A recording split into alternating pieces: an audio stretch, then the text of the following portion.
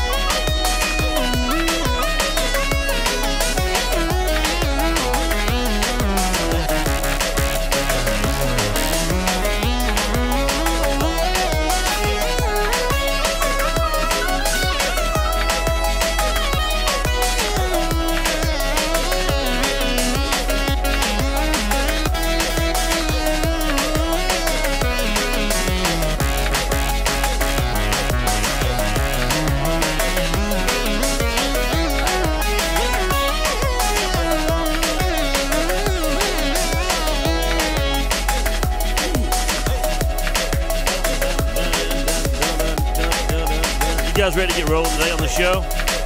Well, here we go. Here's your cue, your clue. Oh, yeah. Good morning. Dobre utro. Doug's talking about being 41 degrees where he is in Maine. It's 36 here, so spring is very confused, Jonathan. It is. Somebody said, I think as David Crowder said, we need to reboot spring. Yeah, plug it back up. Plug it back in. See what good it going. For sure. Hey, we got Johnny in the house today. What's up, Jonathan Short? What is up? I'm in the house. Jonathan's been writing. He wrote this. Look, 693. That's where we are today. It's falling apart. It's coming. There's paper coming.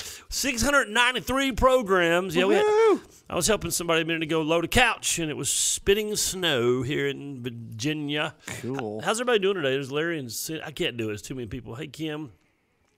I want to shout everybody out, but we don't got time. I love y'all. Thanks for your comments. Somebody's preaching about Job. It's good to have everybody on the show today, and I can't believe I don't see Heather yet. Because she always shows up when you hear. She might be actually doing something I want to show y'all something. I'm drinking out of my Soul Nuggets cup. This is my Soul Nuggets cup. And on the back of it, Jonathan's wifey did this illustration. And this is from, let me just kind of do a shout out. Dun, dun, dun, dun, dun, dun, dun. Teresa Boland's new book goes to church here called Soul Nuggets. And let me find one of these illustrations because she did some purdy ones, man. It's purdy. If you want to get this book, you can get it on Amazon. Or if you're around here, you can buy it off Teresa. It's a little bit better deal. There's one of the illustrations Jonathan's wife did. Look how artistic she is. I'm trying to turn it the right way. So. You see, you compare that to those little numbers. My little numbers don't look so good now. Let's see. Okay, we can try that. Where did it go? We can go, okay, this versus this. Okay, she wins. She wins. This is a story about Teresa and Donnie Joe, their life, and some cool stuff. Get a copy, Soul Nuggets, on Amazon. And, yeah, ba-ba-da-ba-ba-da-ba. Teresa Napier Mullins is actually here. Hi, guys. We're talking about you, Teresa. How did you know we were talking about you? Because you just popped in.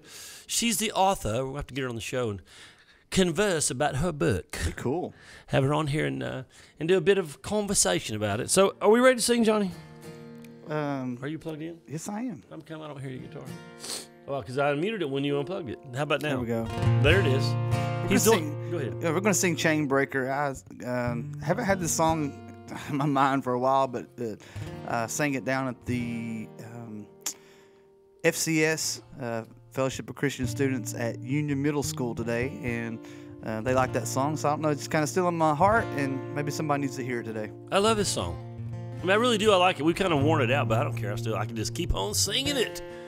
It's cool. I got a new feature. Bring them on camera. I can bring somebody right on camera. We need to start doing that. Yeah, that's just to be on this one. Ready or not. It wouldn't be on everything. Oh. Are you guys ready? Let's get some reverb going, and then we're gonna sing. Here we go. One.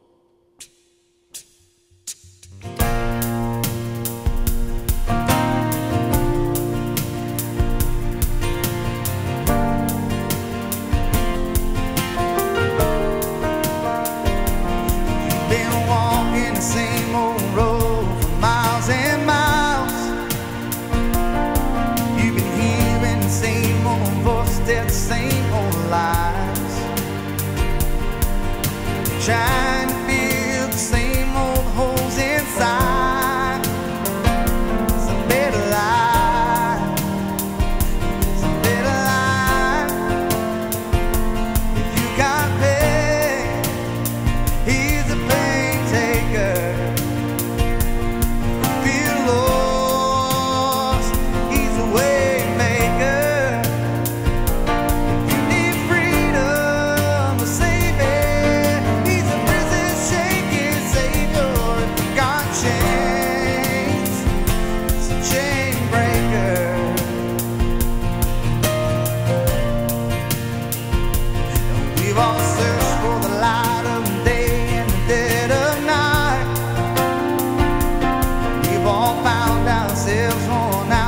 Same old fight. We've all run to things we know just ain't right. There's a better life. There's a better life. If you got pain, he's a pain taker. Feel lost, he's a way maker.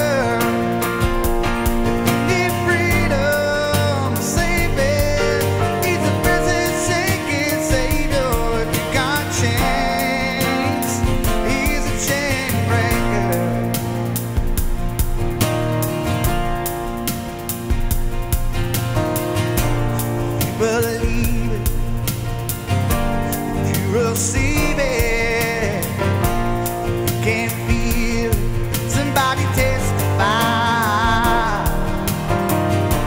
If you believe it, if you receive it, oh, if you can't feel it, somebody testify.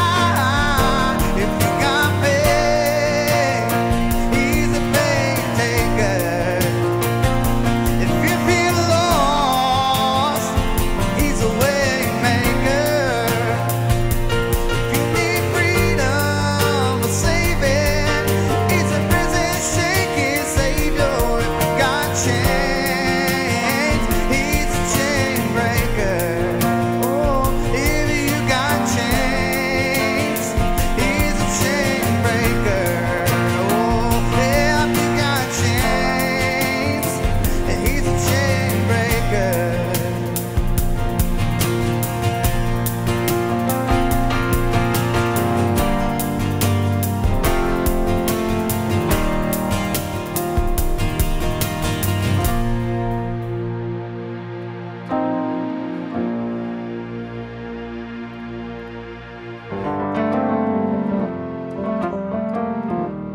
I love that song. I never get tired of it. I really never do.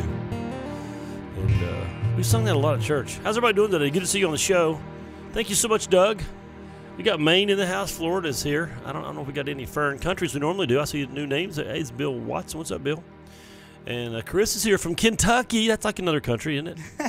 Oh, come on. That was just a joke. It was only a joke. I made a mistake of just joking about Kentucky drivers on Facebook one time. Man, it didn't end well. It's just a joke, man. People can't take them jokes. There are plenty of Virginia jokes to be made. My goodness, I'm from West Virginia. Come on, let's talk about that anyway. Hey, Larry said, Dodie said, that Tar Heel can sing. Are you a Hokie? They can play some ball, too.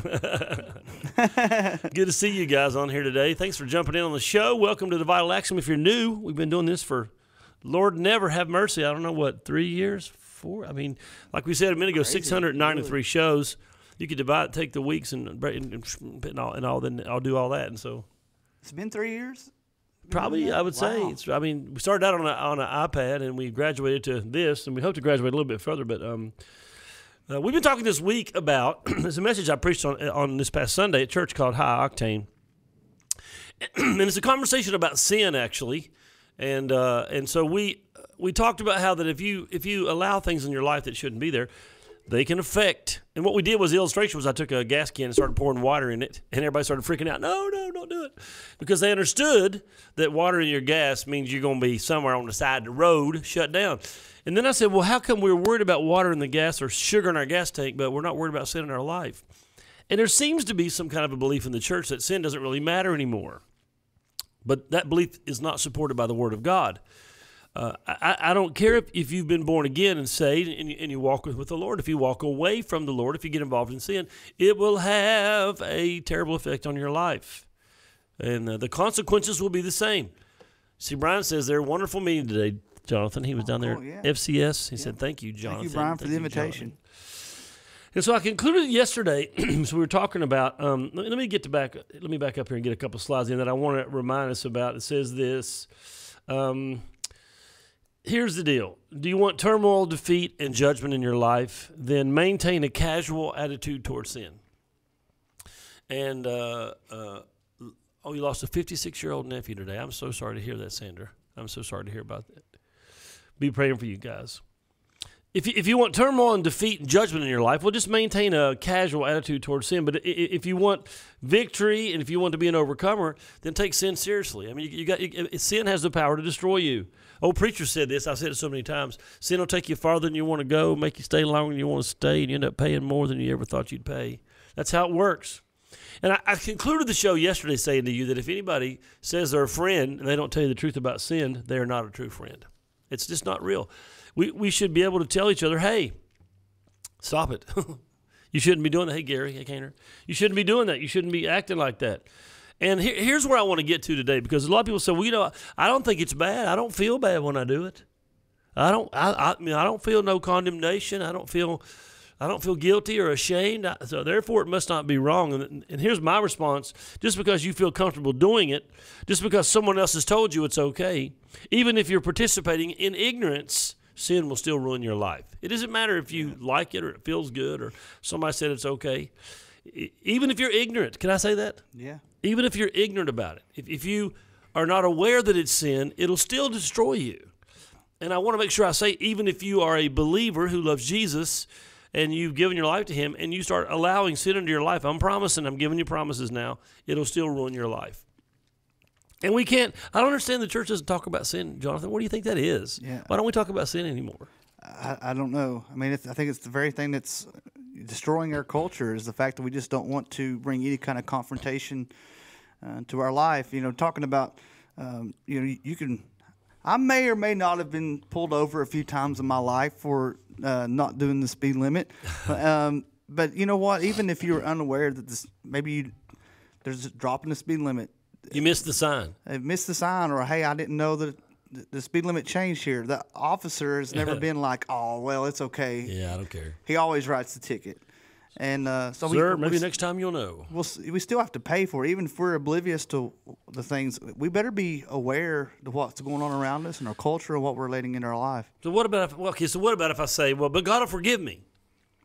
If you repent, yes, he will, but we have to be aware of what we need to repent of and not constantly. What about the consequence? If God forgives me, the consequence is gone, right? No. Let's say I cheat on my wife. I go find some other woman to run around with. But then I say, God, I'm so sorry. And then that woman gets on Facebook and tells the whole world, there won't be any consequence, will there? I'm just saying. The reality of it is, even if you get forgiveness, forgiveness is a must. You've got to repent and get right with God. But listen, that doesn't mean the consequence is eliminated. Right. I'll always use the same analogy. There are a lot of Christians in prison. who are there and they ask God to forgive them, but guess what? The consequence is still there in their life. We can't be casual about sinfulness. We cannot be casual. And when we are casual about it, that's when it catches us. The Bible says Satan goes around as a roaring lion. This was written to the church, by the way. Seeking whom he may devour. Well, he's already got the world devoured. He's not talking about them. He's talking about Christians. Seeking whom he can pull down to bring out of the herd to destroy. He's looking for opportunities to rip you off. Yeah. The Bible says he comes to steal, kill, and destroy, and he does that through lust and temptation, which leads to sin, which leads to death. We read it in James yesterday, and we got to be aware of that. Here's what our challenge is. It's very simple. It's in 1 Thessalonians 5:22. Stay away from every kind of evil. Stay away from it. Stay away from it. That's the bottom. I was watching. Do you let your dog lick you in the mouth? Ooh, no. I never understand people kissing their dogs. You ever understand that? No. And I'm going down through Facebook trying to get out of bed this morning, and there's somebody with this big thing sticking out of their lip. It was nasty. Why do people put this on Facebook? I don't know. And it said, "Here's the reason you never let your dog lick you in the mouth." And I was like, grotescus. It's very grotescus. and so.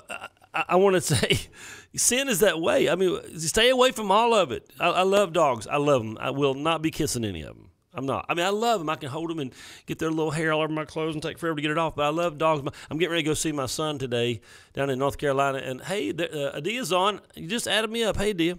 And so I'll throw the ball for that dog for hours, but I am not kissing him because I don't want the germ. I don't want that. And so many Christians, they just kiss up to sin. And guess what? It gets in their life and they're ruined. So 1 Thessalonians 5:22, stay away from every kind of evil. Stay away.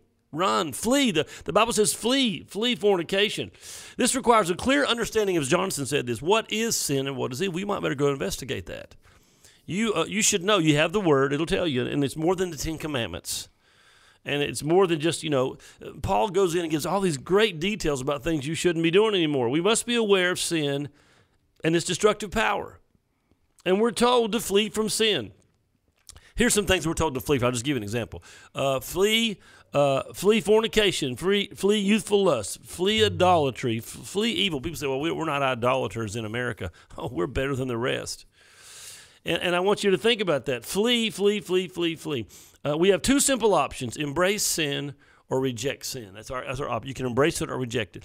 And I feel like, and Jonathan, you can tell me what you think. I feel like there are two types of Christians. Number one is the Christian who says, I'm saved, but they still dabble in sin all the time, but I'm going to get forgiveness, and they're always running to God. Please, I'm sorry, please forgive me. Then there's the other kind of Christian who says, man, I'm saved, and I want to be what God wants me to be. I want to live holy and walk in righteousness, and so I'm going to avoid those things. There's a difference between tripping and making a mistake and deliberately just saying, hey, who cares? God will forgive me. And I think as Christians, we always need to repent. I always searching, so the Lord search my heart for.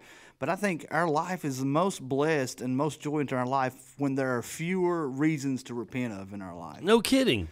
And then all the junk that getting Comes involved with it. in your life. Right. The drama. I hate drama. Actually, I created a page years ago called No Drama. Remember that? Yeah. Facebook. It's still up. No Drama Day. I was going through deleting a bunch of pictures out of my stuff out of my computer because the memory was full. And there's all those No Drama Day memes, or somebody calls them memes. I don't know what you call them. Tons of them. You can go on Facebook and look up No Drama Day. It's hilarious. And so I want you to think about that. We got two choices: to embrace sin or reject sin. To embrace holiness or reject holiness. And the path to each decision is very, very clear. Let me read to you now. I want to conclude. I guess got a few minutes left today. By the way, won't be here tomorrow. I got a little kid just turned 1 year old this week, and we're having a party in Harrisburg, North Carolina. I'll be back for Sunday, and we're coming back Saturday evening. So pray for us as we journey to the great state of North Carolina. Yeah, boy. Yeah. You might decide you like it. Just want so much. I love it. I used to live in Charlotte. I lived in Charlotte. But I want to conclude this week talking out of Romans chapter 6, verse 11, and a few verses here. Here's Henry Ishii from Dubai. He's in the house today. Hey, Floyd. So let's look at this, or Nancy, or Floyd and Nancy, whoever's there. Romans 6:11. So you also should consider yourself to be dead to the power of sin. Consider. That's a decision, by the way. And alive to God through Christ Jesus. Do not allow or let. Can I say that's a permission statement? Do not let sin control the way you live. That's a permission.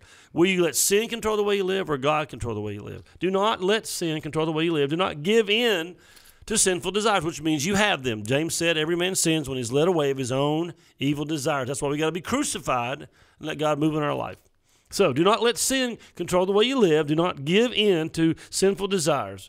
Verse 13 says this, do not let any part of your body become an instrument of evil to serve sin. Instead, give yourself completely to God, for you were dead, but now you are alive. So use your whole body as an instrument to do what is right for the glory of God. Sin is no longer your master. For you no longer live under the requirements of the law. Instead, you live under the freedom of God's grace, slaves to righteousness. Verse 15. Well then, since God's grace has set us free from the law, does that mean we can just go on sinning?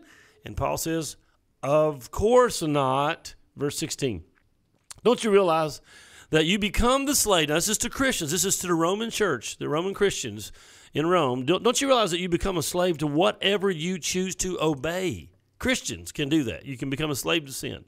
You can be a slave to sin, which leads to death. That's what's going to happen if you let it happen. Or you can choose to obey God, choose to obey God, choose to obey God, which leads to righteous living. Verse 17, about to wrap it up. Verse 17, thank God, once you were slaves to sin, but now you are wholeheartedly obeying the teaching which we have given you. So here's the reality. Here's the reality. God has said, you know what? Here's the law and all these things. But if you walk with Christ, it doesn't apply to you anymore because you're not sinning. That's the whole point. It's not that the law becomes powerless. It's that it's not relevant anymore. It's not relevant because if I'm not involved in sin, in the sin nature, if I'm obeying Christ and walking with Christ. Hey, Jacqueline, what's up? Jacqueline is blessed, it says. And welcome. She's on Periscope by some of you guys on YouTube or Facebook. I don't see that person. Well, we got 4 different locations we're on here. So think about this. So if you walk with God, the law doesn't really apply. For example, here's an example. If you're going down the highway, this is what I do. I set my cruise. And therefore, the law doesn't apply to me because I'm not speeding. So therefore, that cop Jonathan's talking about is not going to pull me over because I'm not breaking the speed limit. I've got my cruise set, and I'm abiding by the law. As we walk with God and walk in obedience, the law doesn't really apply. But if we start to walk in sin, suddenly the law becomes a reality again in our life, and then there's the judgment of God that comes, and we get ourselves in all kinds of trouble. I know it's hard not to live close to your grandbabies. Well, that's kind of it for us today. We are done, and I remember I won't be here tomorrow. For those of you that'll just cry your eyes out, and they'll probably have to go get in the bed and pull the covers over their head. Probably nobody will even function. You'll probably like a general depression over the United States because I won't be on the show tomorrow. But anyway, guys, good to see you on. New people, good to see you guys on too. Jonathan, parting words. Peace out. Have a great weekend. Be blessed, and let's. Be careful what we let in our gas tank, right? Amen, amen. And Thursday's always my favorite day. Tar Heels have heavy feet, he said. I get I see what you did there. I see what you did there. Heavy feet. Okay, kids, here comes the music, and I'm going to jam for a bit. Love you guys. Have a great, great day. That's vidania. Adios. Au revoir. God be with you. All those wonderful things we say. Spokojnej noci.